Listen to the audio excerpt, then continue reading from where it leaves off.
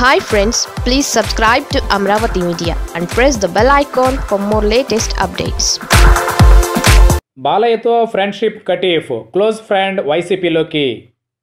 బాలకృష్ణకు తన తండ్రి నందమూరి తారక రామారావు స్థాపించిన తెలుగుదేశం పార్టీలో ఎంత పట్టు ఉందో తెలియదు కానీ అక్కడక్కడ 1-2 టికెట్లు మాత్రం ఆయన చలవతో దక్కించుకునే వారు ఉన్నారు.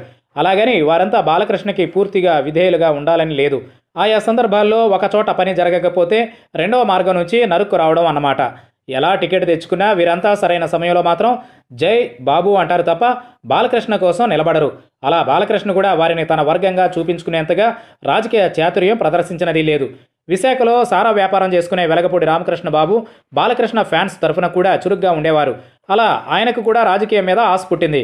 2009లో నియోజకవర్గాలు పెరిగినప్పుడు ఆయన విశాఖ తూర్పు సీటు కోసం బాలకృష్ణను ఆశ్రయించారు. బాలయ్య సైతం తన అభిమాన సంఘాల నేతగా గుర్తించి పట్టుబట్టి టికెట్ చంద్రబాబు నుంచి ఇప్పించారు. ఇప్పుడు వెలగపూడి చంద్రబాబుకు బాగా సన్నిహితంగా ఉంటారు.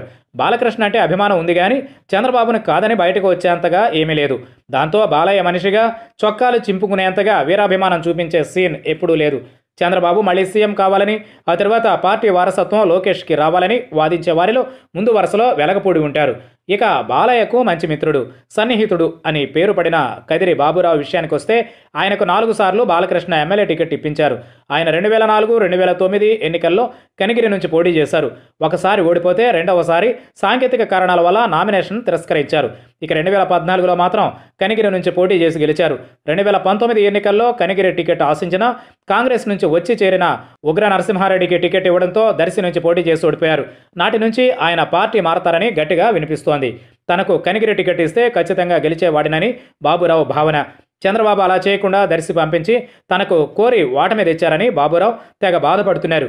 ఇక ఇప్పుడు చూస్తే సొంత సీట్లో తాజాగా పోటీ చేసిన ఉగ్ర నరసింహారెడ్డి రెడీగా ఉన్నారు. ఆయనే ఇన్ఛార్జ్. ఇక దర్శిలో మాజీ మంత్రి సిద్ధ రాఘవరావుకు ఇన్ఛార్జ్ బాధ్యతలు చంద్రబాబు అప్పగించేశారు. దీంతో రెంటికి చెడిన రేవడైన బాబురావు టీడీపీలో ఉంటే లాభం లేదని చాలా కాలంగా ఆలోచిస్తున్నారట.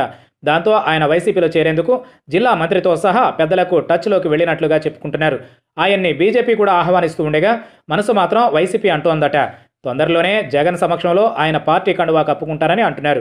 మరి అదే కనుక జరిగితే బాలకృష్ణ మిత్రుడు 4 సార్లు టికెట్ సిఫార్సు చేయించుకున్న బాబురావు పార్టీకి, బాలయ్యకు కూడా దూరం అయినట్లే మరి.